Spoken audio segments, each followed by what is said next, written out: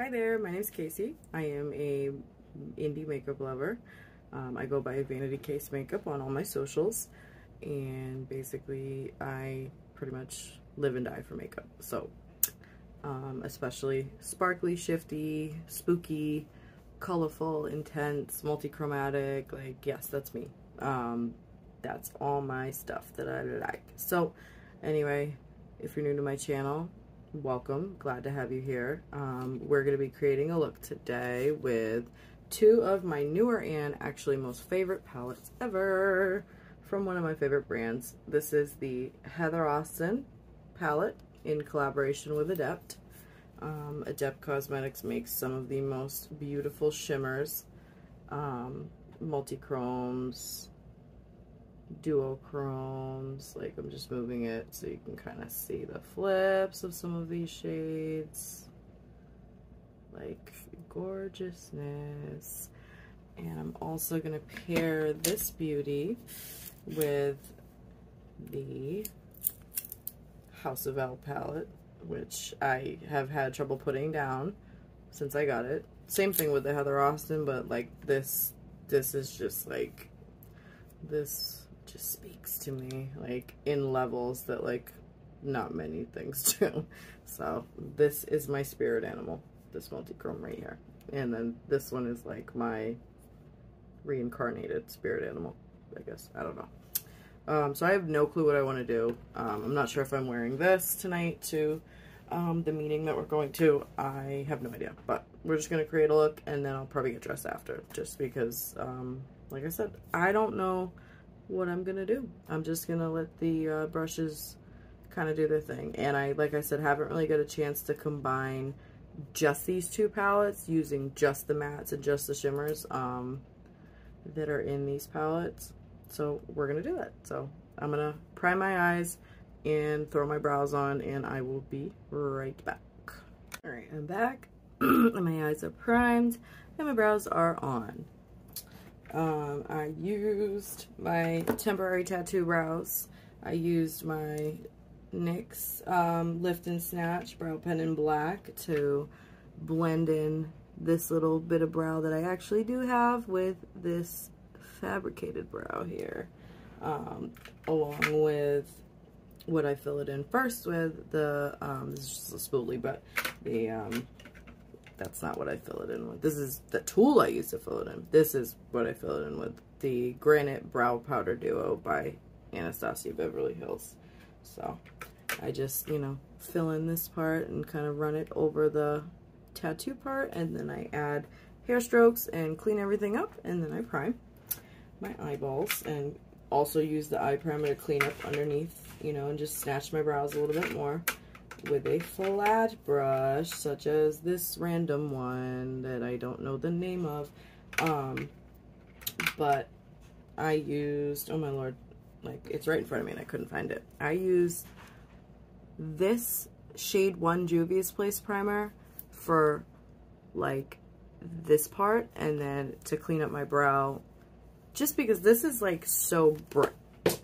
That is so bright that it just looks a little funny sometimes underneath the brow bone, unless you're going for that, which I mean I can, but I figured I would use my Plouise in the shade Rumour too for that. So anyway, I still don't know what I want to do, so I'm gonna stare at the shades for a minute and I will be right back to start applying some eyeshadow. Alright, so I have a little bit of an idea. Oh, and by the way, this is an essential step for, you know, your eyeshadow before you start putting it on. Make sure you pounce out your eye primer if you've let it sit for a few minutes, because you don't want it to crease. Yeah, I had an idea and now I just lost it. So I think it started with PA02 from the Heather Austin palette, which is the burgundy shade, and I'm picking it up rather heavily on a JS and Morphe 12. Now I just lost where the shade is, and I am going to start on the outer corner and start packing it on where I want it the heaviest, and blending and packing.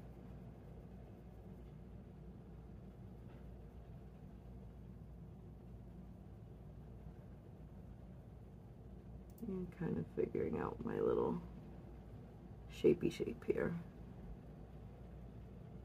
So I'm just kind of feathering because it's going to make the transition into the next color a little bit easier.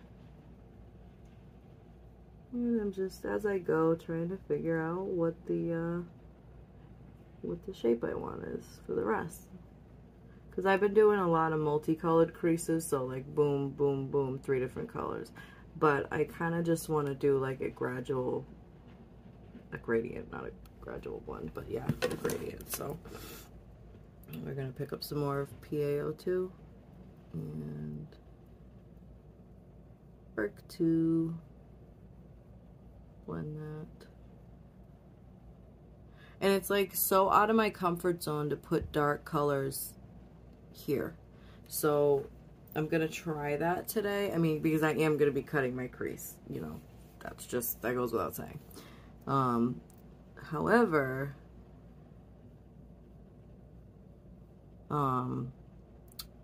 you know, I want the gradient kind of all the way, so I am going to be bold,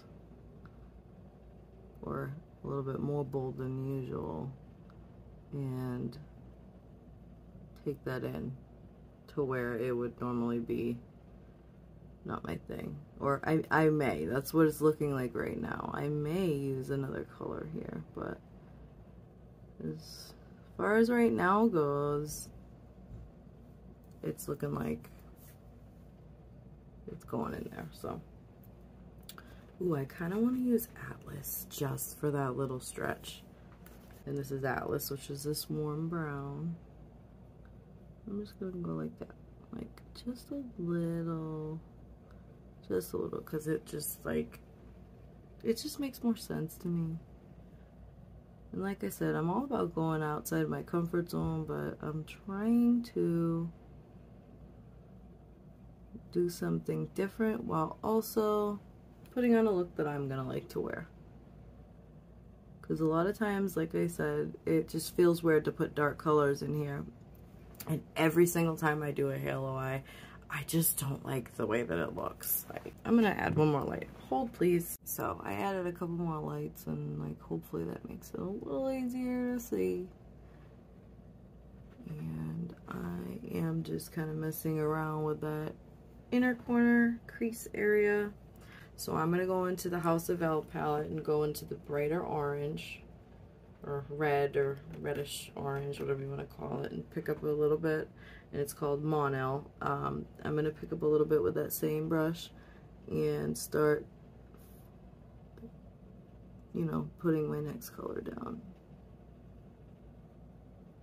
on the outside of this beautiful PaO2 color.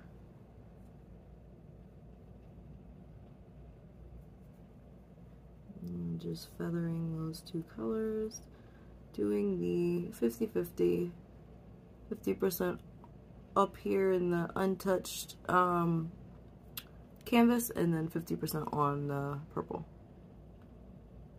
And just working so that nothing is too intense anywhere. Just being careful where I put my pigment.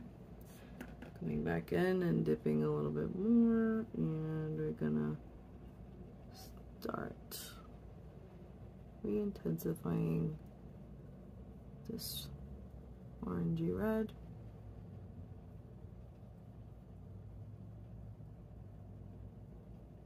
Am I loving this right now? Not really. I'm hoping that my vision is gonna translate, because right now it's looking a little wonky, but I'm sure like 90% of my looks, it's a trust the process type thing.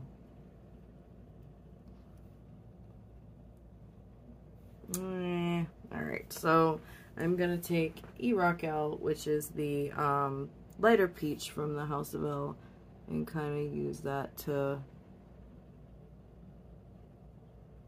feather that in to the Atlas shade. And just not like I just forgot to add color there, so I don't want a ton of intensity in that inner corner. as I've just said for the 100th time. Alright, so now with my furthest away shade from the gradient, we are going to use this BH number 5 brush from whatever set this is, don't remember. And I'm going to pick up a little bit of Mythology, which is that yellow from the Heather Austin palette. And I am going to tap it off just for this first run here. And I'm going to start blending this on that orange. And here I am doing a sunset look when I didn't want to. Even though sunset looks always look nice, but I just feel like the color, the color combo is just kind of played out. Like, so I try to do other things, but I feel like I've been using a ton of green lately because we all know, you know, or you may not, but like I love grunginess, and green is one of my favorite colors. So, but okay, so now we're gonna go back. Like I said, I'm just gonna trust the process. So gonna go back with Mono and go in the reverse order and just re-intensify the pigment. And this is where you definitely want to pick up quite a bit. So let me not cover it with my mirror.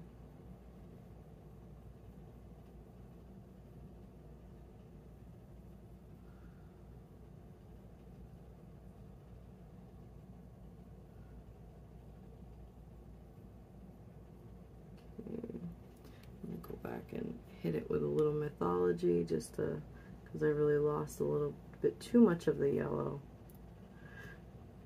Okay, alright, I don't, you know, hate that. And so we're gonna clean the brush off and go back with PaO2, which is the purple or burgundy, mauve, whatever you want to call it, and re-up on that color that I lost.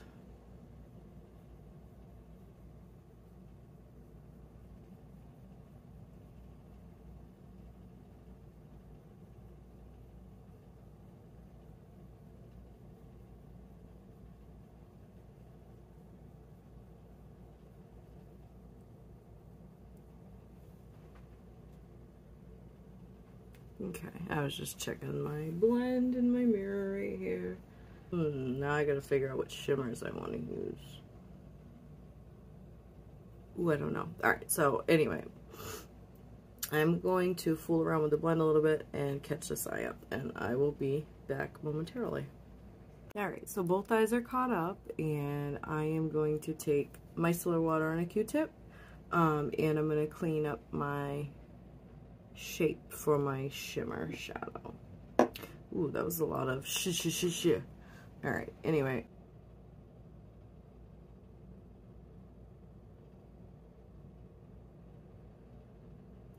Ooh, I don't know if I want to do a full or a half. We're gonna do that.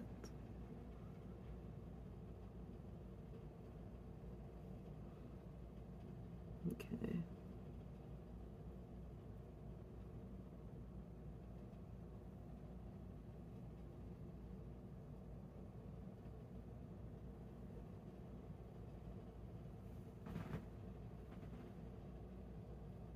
Alright, I'm gonna catch up the other eye and figure out if I'm gonna prime it or what.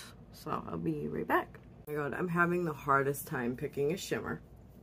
Ooh, this is such a hard choice.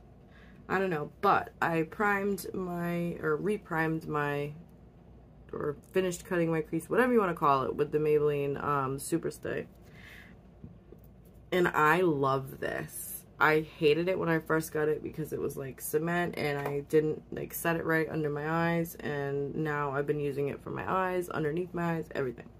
Anyways, I think we're gonna do red under my eyes, so maybe I'll do, we're just gonna go with Smith because that was my first instinct. And I'm kind of curious to use this Duraline stuff as a shimmer glue, because Leora, who is a YouTuber and very, very talented artist, said she uses that instead of NYX glitter glue. or shimmer glue, whatever you want to call it, and it seems to work for her. So I'm going to put a drop or two in this little mixing palette, and I am going to pick up as much shimmer as I can on my brush, and this is a fluffy Moda brush. Yes, small shader brush. I like to use my shimmers this way. Make sure that this is patted out so there's no creases on this, and I'm going to pick up a bunch of Smith on both sides of my brush, because I will not spray or put liquid on a brush and then go directly into the shadow. I pick up the shadow first, and then I'm going to take a little bit on either side. It's probably too much, hopefully not, and we're going to go like that. And it's painting on beautifully, but I'm gonna start tapping because I don't want it to appear textured. Because usually when I smooth it on like that, it ends up looking very textured when the folds start happening, when, you know, you like open and close your eyeball. So, and picking up some more now that the brush is not super saturated anymore, and going like this.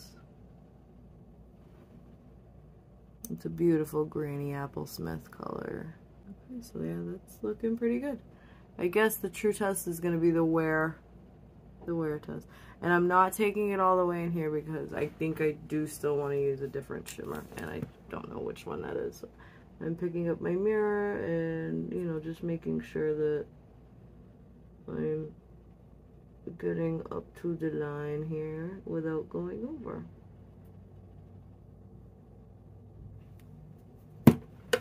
And I think oh, it's so hard. Which one should I use? Can, like, someone tell me? Like, can we see those shifts? Like, I think I'm gonna use Passport. Oh yeah, because I said I was gonna use one of the reds from House of El underneath. So, alright, so we're gonna go just in here on the inner, like, fifth of my lid. It's not even really like the inner third, it's more of like a fifth. And my inner corner with Passport, which is a little bit of a flakier shade, but it's so pretty. And that's from the Heather Austin palette. And just blending that together. I'm gonna take Jorel, actually, which is from the Adept. I swear to God, you could take a shot every time I say Adept, you'd be drunk. If you drink. Which I don't, but I'm going to take Jorel from the House of El palette and use that to kind of feather those together a little bit. That is just a regular shimmer. I don't think that's like a duo or a multi-chrome. Well, I know it's not a multi-chrome, and I don't really think it's a duochrome, but it's a beautiful, sparkly shimmer.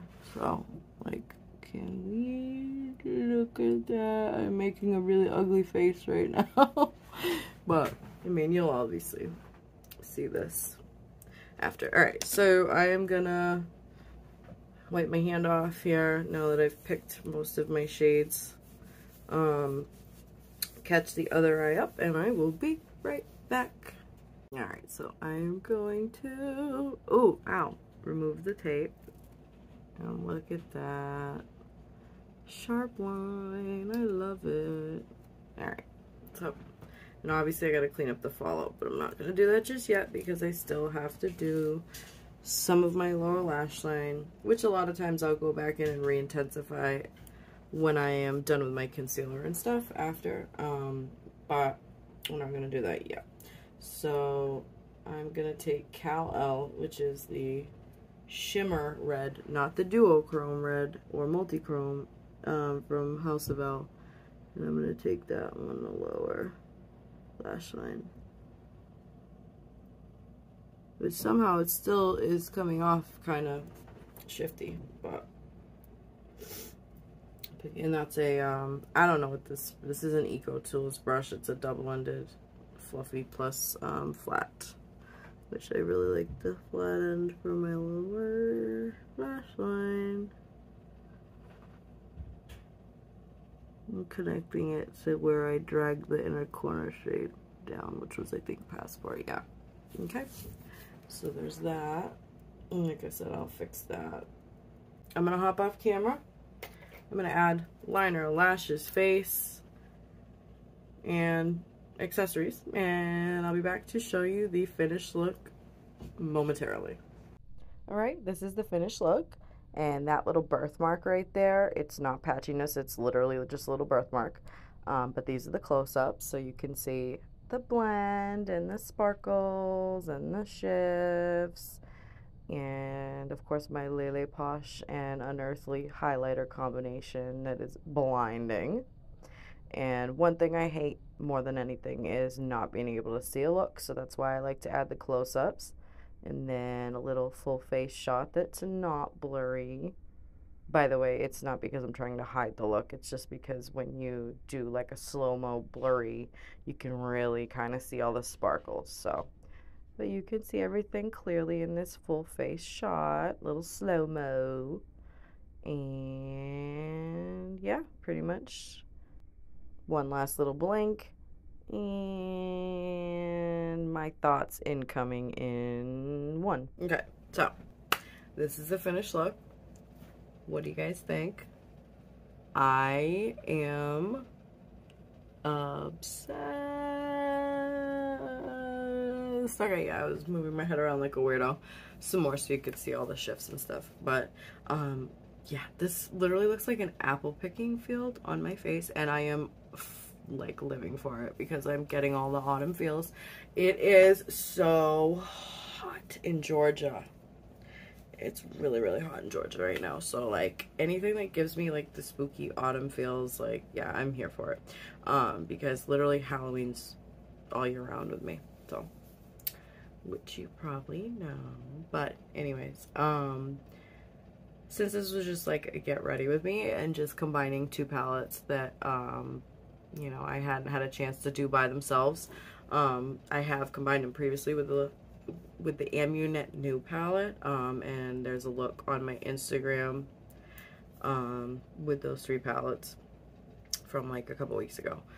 But I was just blown away by this color combo and how pretty this looks together. And like, you know me, I am not about to do the most like basic look with and there's nothing wrong with that, but just for me, I like unexpected. I like curated color stories that I can mix up and combine every matte with every shimmer and different shimmers, you know, from different palettes and vice versa. So like, I thought this was really a really pretty nice look, you know, using a formula from a brand that I love.